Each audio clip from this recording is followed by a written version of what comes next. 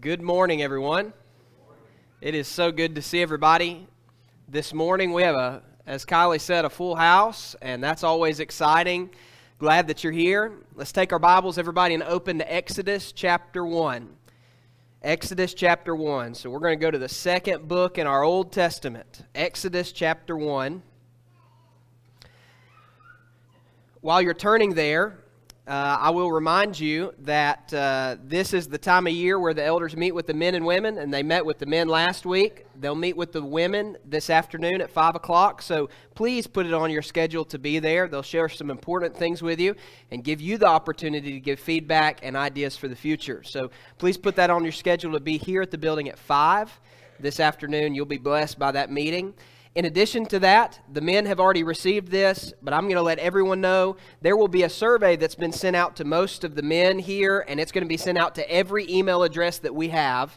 We ask that you just fill that out and send it back to us. It's 4 short questions, and you can put as much detail in those answers as you would like, but that will help us as we begin to cast a vision for the future here and what we want to accomplish in the next few years here at Bowden. So please take the time, you'll receive that this afternoon, to fill that out so that we can have your information on your ideas and suggestions. Exodus chapter 1, beginning in verse 1. These are the names of the sons of Israel who came to Egypt with Jacob, each with his household: Reuben, Simeon, Levi, and Judah, Issachar, Zebulun, and Benjamin, Dan and Naphtali, Gad, and Asher. All the descendants of Jacob were 70 persons. Joseph was already in Egypt. Then Joseph died, and all his brothers, and all that generation. But the people of Israel were fruitful and increased greatly. They multiplied and grew exceedingly strong, so that the land was filled with them. Now there arose a new king over Egypt who did not know Joseph. And he said to his people, "Behold, the people of Israel are too many and too mighty for us. Come, let us deal shrewdly with them, lest they multiply, and if war breaks out, they join our enemies and fight against us and escape from the land." Therefore they set taskmasters over them to afflict them with heavy burdens. They built for Pharaoh store cities in Pithom and Ramses. But the more they were oppressed, the more they multiplied, and the more they spread abroad. And the Egyptians were in dread of the people of Israel. So they ruthlessly made the people of Israel work as slaves, and made their lives bitter with hard service, in mortar and brick, and in all kinds of work in the field. In all their work they ruthlessly made them work as slaves. Then the king of Egypt said to the Hebrew midwives, one of whom was named Shiphrah and the other Puah, "When you serve as midwives to the Hebrew women and see them on the birth stool, if it is a son, you shall kill him. But if it is a daughter, she shall live." But the Hebrew midwives feared God and did not do as the king of Egypt commanded them, but let the male children live. So the king of Egypt called the midwives and said to them, "Why have you done this and let the male children live?" The Hebrew midwives said to Pharaoh, "Because of the Hebrew women. They're not like the Egyptian women, for they're vigorous, and they give birth before the midwife comes to them." So God dealt well with the midwives, and the people multiplied and grew strong.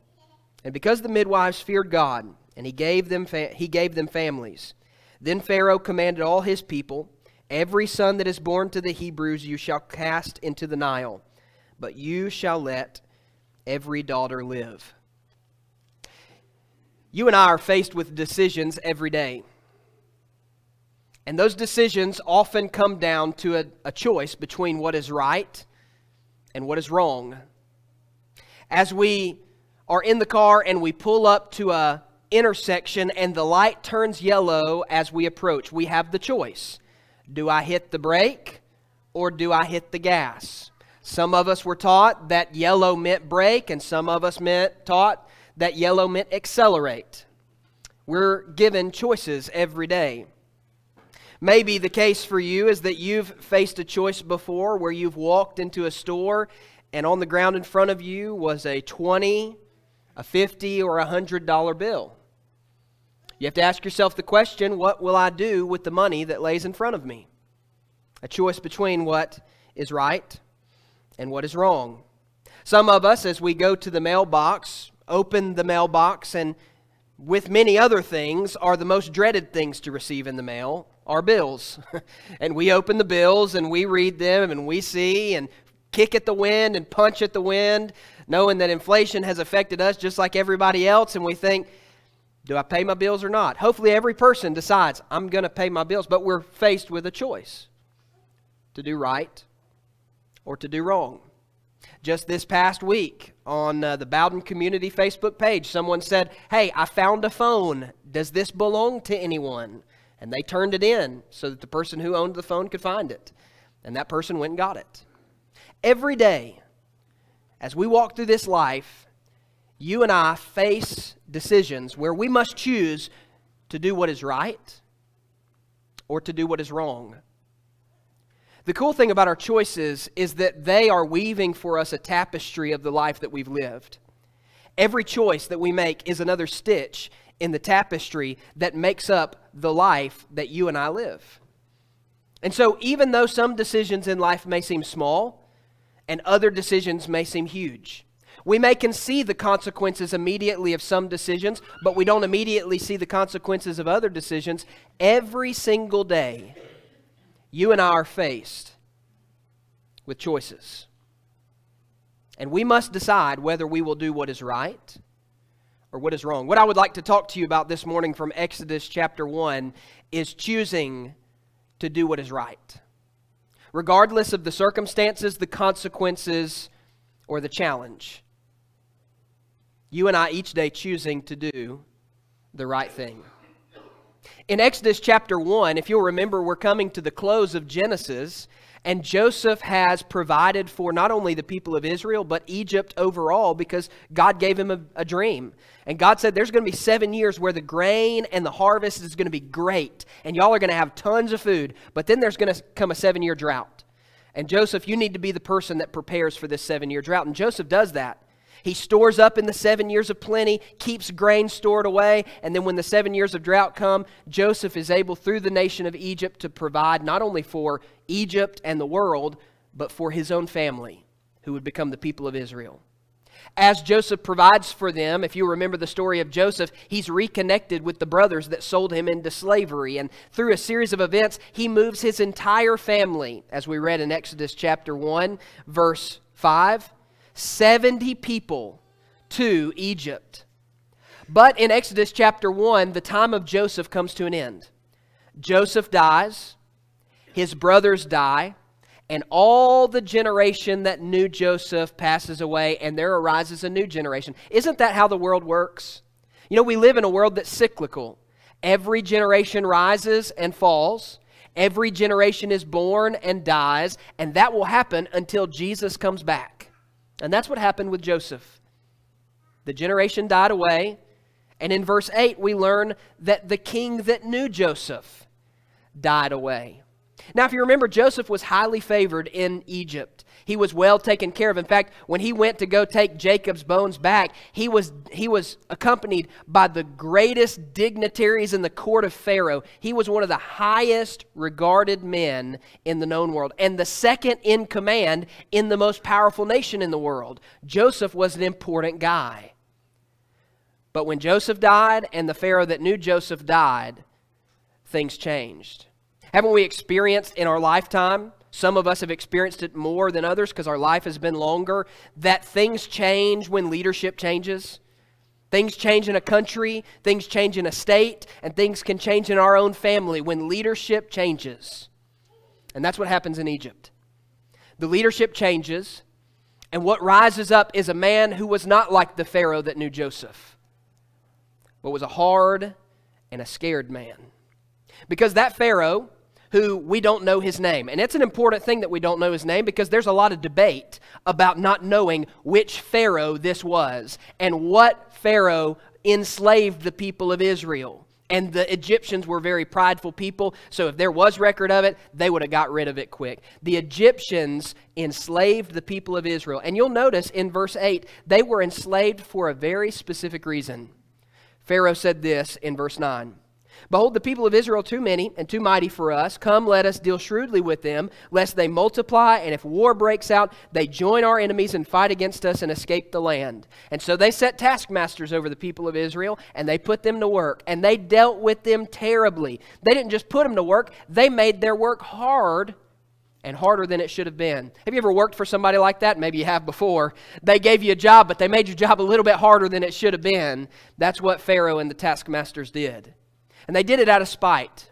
They did it out of anger, and they did it out of fear.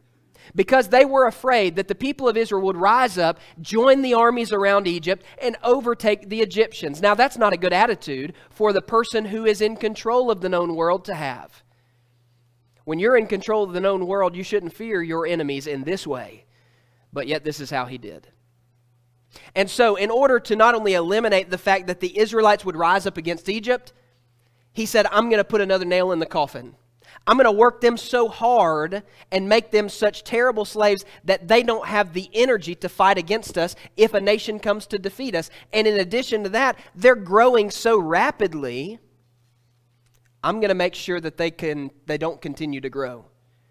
So every time that a Hebrew male child is born, you got to kill him. And he tells that to these Hebrew midwives. Our story this morning centers, at least for the point we're going to study, around the Hebrew midwives. There are many examples and lessons we can pull out of Exodus chapter 1. But what I want to talk to you about this morning is doing the right thing. And we learned that from the Hebrew midwives in Exodus chapter 1, who were asked to do the wrong thing, but chose to do the right thing. We're going to look at three areas in this lesson. The first is we're going to ask the question about the Hebrew midwives. What were they up against?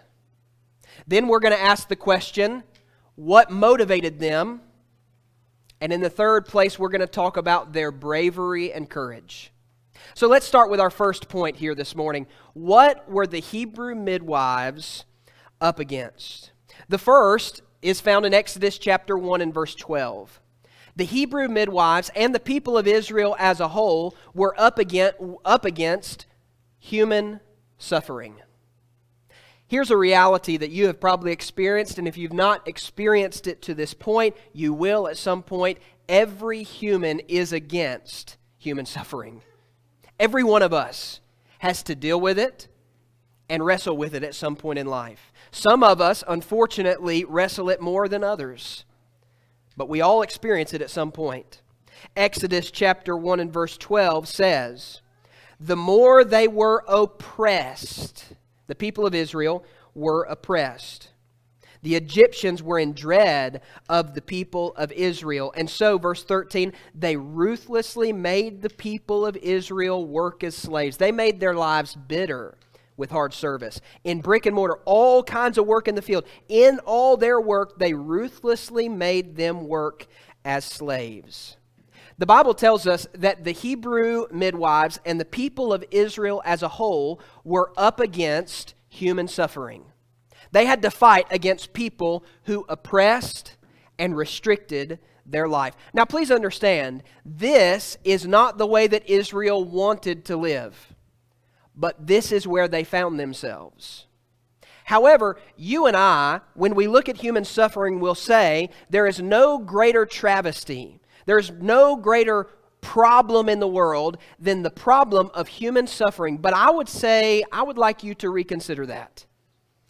Suffering is terrible.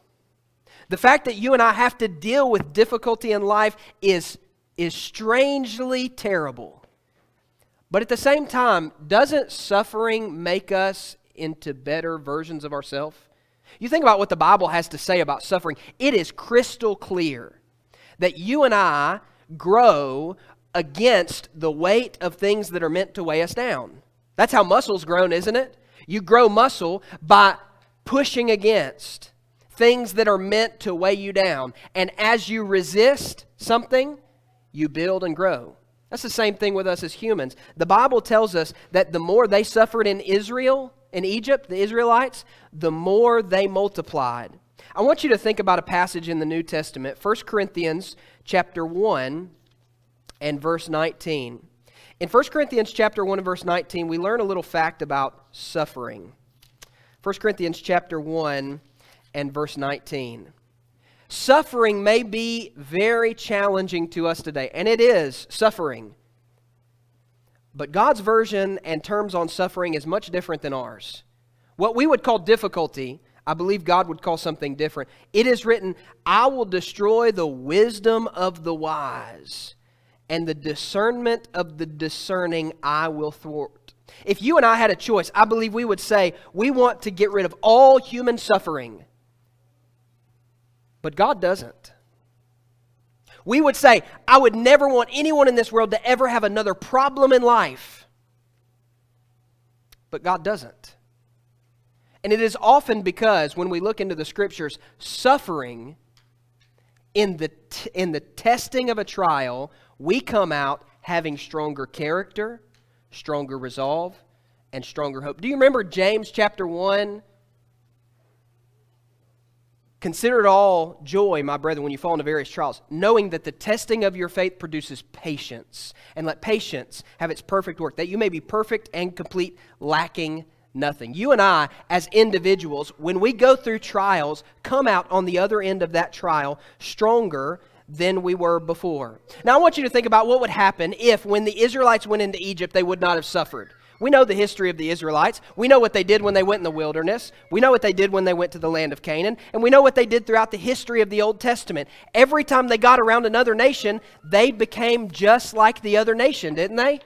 They started to act just like them. They adopted their gods, they adopted their ways, they married their people, and they assimilated into every culture that they were a part of except for Egypt. And why is that? Because in Egypt, they were oppressed. Israel would have gone into Egypt and been just like Egypt, except they were oppressed. And the Bible tells us in Acts chapter 13 and verse 17, as well as Genesis chapter 46 and verse 3, that God intended the people of Israel to grow into a great nation in Egypt. You know, one of the interesting things in the Bible, as you look at the people of Israel, and as you look into the New Testament and you look at the church of Jesus Christ, the people of Israel and the church of Jesus Christ both flourished in the midst of difficulty. The people of Israel and the church of Jesus Christ always flourishes in the midst of difficulty. And that was God's intention for the people of Israel. He wanted them to flourish. So the Hebrew midwives were up against suffering, but they were also up against Pharaoh. In Exodus chapter 1, verses 9 and 10, the Bible says that Pharaoh told his people, "Behold, the people of Israel too many and too mighty for us. Come, let us deal shrewdly with them. Let us multiply, lest they multiply. And if war breaks out, they join our enemies and fight against us and escape from the land." Pharaoh was, in Exodus chapter 1, a scared and insecure man. And what he did was, he played the race card for his people, and they took it hook, line, and sinker. These people are great. They're multiplying. They're much stronger than we are. So what will happen is, if a nation comes in and this great multiplied nation is among us and they join the other nation, we're going to be squashed like a bug. Pharaoh was scared, and he was insecure about his own nation. And so he told his people, in order for us to protect our prosperity, in order for us to protect our well-being, we must absolutely demolish the people of Israel. We must weigh them down. We must work them to death and work them to the bone in order that they cannot do what we're afraid they will do. But you know what the irony is of Exodus chapter 1? The opposite of what Pharaoh wanted to happen happened. The more he pressed on the Israelites, the more they multiplied. The greater they got, the harder the press was put on them. So the people of Israel and the midwives were up against suffering, and they were up against Pharaoh. You know, in our suffering, it's interesting that we often look directly for a Savior. We looked almost longingly for some Savior to help us in the midst of suffering, and it helps us to keep perspective that this house of bondage is not permanent and that we're looking for the land of liberty, Romans chapter 5 and verse 3. So the people of Israel were up against something very challenging. But what they were up against did not keep them from doing what they ought to do. So number two, what motivated them? We see what the Hebrew people and the Hebrew midwives were up against. A Pharaoh that oppressed them, a Pharaoh that was scared, he was insecure about his own nation, and that wanted to keep them at bay so they would not overtake him. But the opposite came true. Here's what motivated them. Exodus chapter 1, and we're going to begin in verse 15.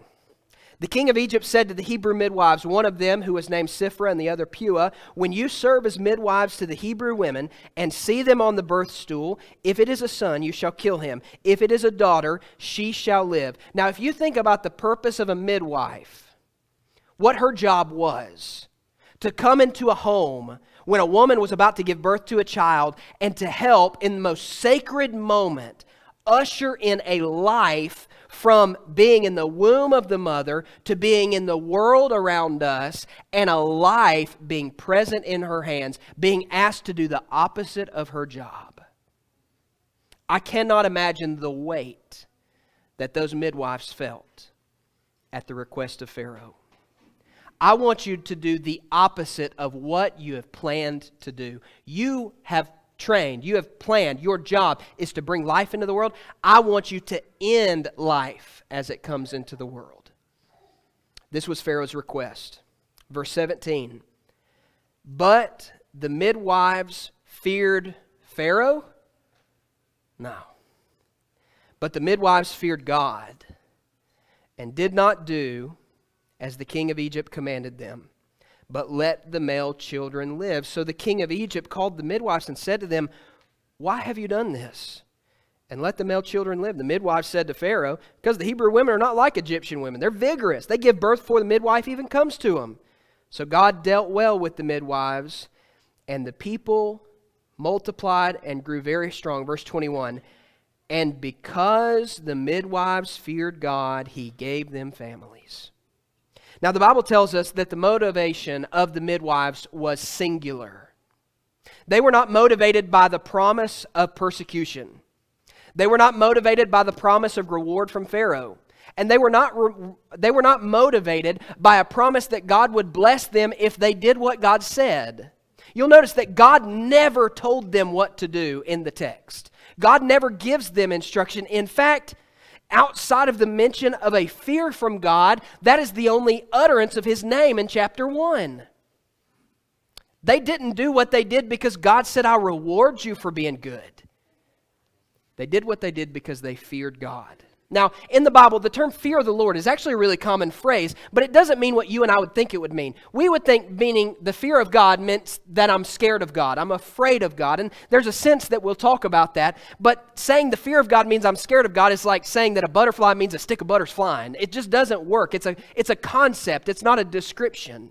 A fear of God can be taken in the same way that the word butterfly can be. A fear of God does not mean that I'm afraid of His punishment, that I'm afraid of Him. The fear of God is compared in the Scriptures to many different things. For instance, Proverbs chapter 1 and verse 7, the fear of the Lord is the beginning of wisdom, but fools despise instruction. You see, the fear of God is compared in Proverbs chapter 1 and verse 7 to listening to the instruction of God. The fear of God is listening to His Word. The fear of God is used throughout the Bible to describe this, but one particular instance. Take your Bibles to Psalm 34. Jerome, we're going to look at verses 11 through 14. Psalm 34, verses 11 through 14. What motivated these midwives? It was the fear of God. And the fear of God does not necessarily mean I'm afraid of God, but it means that I will do what is right before God because I stand in awe and respect of Him. His Word, His commandments, His love, His grace, His mercy, His protection. The fact that He is God and I am not. I stand in fear of God. Psalm 34, beginning in verse 11. Come, O children, listen to me. I will teach you the fear of the Lord. Okay, what is the fear of the Lord? Verse 12. What man is there who desires life and loves many days that he may see good? Keep your tongue from evil and your lips from speaking deceit. Turn away from evil and do good. Seek peace and pursue it. What is the fear of the Lord in Psalm 34, verses 11 through 14? It is keeping my tongue from evil, keeping my lips from deceit, turning away from evil to do good, and seeking peace and pursue it. Why? Verse 15, because the eyes of the Lord are toward the righteous. I live in a fear of God because I want to do what God has said. It's not saying I'm scared of God, I'm afraid of God. It's saying that I respect and stand in awe of God. It is a positive attribute, and it's linked to wisdom and a desire to live a righteous life. Many of you have probably seen the classic C.S. Lewis movie, which was turned into a movie from a book, The Lion, the Witch, and the Wardrobe. In that movie, the children at this new home enter in a wardrobe while playing hide and seek, and they pass through this wardrobe into this amazing land that is unlike anything they've ever seen. They enter what is called Narnia. And in that movie, you see the events and the characters that play out in that particular movie. Now, as they go in, there is a beaver who stands as their guide. And that beaver briefly tells the children of Narnia about what the land is like. And he mentions the lion. Many of you have probably seen this, and you remember the lion in this movie. If you haven't, you can go home and watch it. It's a really neat movie. But he mentions the lion. Now, many of you remember what a lion's like. You've been to the Atlanta Zoo, maybe, and you've seen the lion sitting up there. You know, maybe you've actually been on a safari, or, you know, the redneck safari they got down in LaGrange, and you've seen a lion, all right? So maybe you've seen that stuff before. And you've seen those powerful animals. They're not like your house cat, okay? They are powerful. And the children ask a common question. You and I would ask, is he safe? They hear of the lion, and they ask, is he safe? The beaver replies, of course not, but he is good. Now, in that I believe we learn of the fear of the Lord. Is God safe? Is he not so powerful that he won't do what he says he'll do, that he's not filled with justice and wrath, but also mercy, goodness, and grace? Is he safe? No. He spoke the world into existence. He can do things beyond what you and I could even imagine, but he's good. And in that case, I stand in the awe of God. Why did the Hebrew midwives choose to go against what Pharaoh said? They chose to go against what Pharaoh said because they stood in fear of God. They were in awe of him, and they wanted to obey him above any other. So, the Hebrew midwives were up against suffering and a Pharaoh that wanted to oppress them. And they were motivated by a fear for God. So, our third statement this morning, and then I'll give you the lesson. It'll be yours to take home. Let's examine the bravery and the courage of these midwives. I believe the greatest lesson that we learn in this passage is from the midwives. We learn that in this passage, you don't have to be some extraordinary person in high authority to be impactful on the world for the will of God. You see, in this story, and we're starting a series this morning on the life of Moses, which begins in Exodus chapter 1. And we have to have this context to understand what happens next week in Exodus chapter 2. Because as we study Exodus chapter 1, what we learn is God is using everyday, ordinary people to accomplish his will. Now think about this. The most powerful man in the known world is in chapter 1, and we do not know his name. But what we would consider in the scheme of things, two of the least significant people in this story. But we know their name. You see, God records their name because they did what was right. The book of Exodus is not a book where we're poised and positioned to say, who was Egypt? The book of Exodus is written to poise and position us to ask, who is God? Who is the God that these midwives feared, that they would go against the most powerful man in the world? And it's in that we learn this story of Moses, that it can be summarized by Exodus chapter 1. Ordinary, everyday people choosing to live as faithful children, living faithful lives. When we choose to be faithful, I believe it is blatantly obvious God can use us.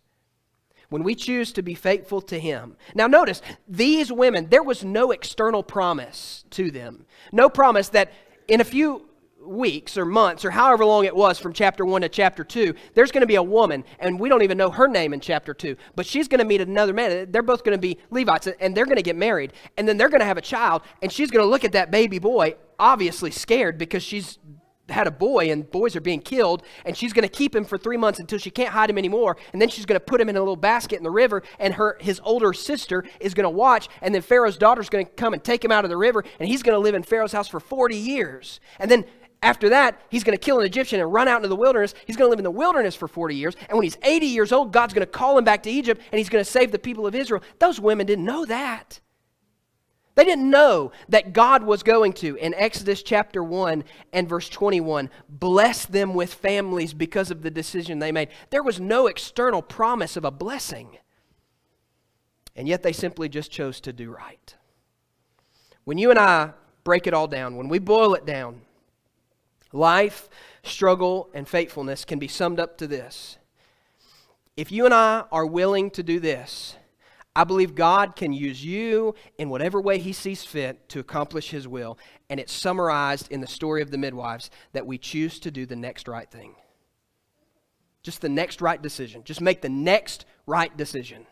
You may not be able to control where this country is in 100 years. You may not be able to control where this congregation is in the next 4 decades. And you may not even be able to feel like you're in control of what happens in your own life in the next year. But you don't have to worry about that, because God's message in this story, I believe, is that you and I can just choose to make the next right decision.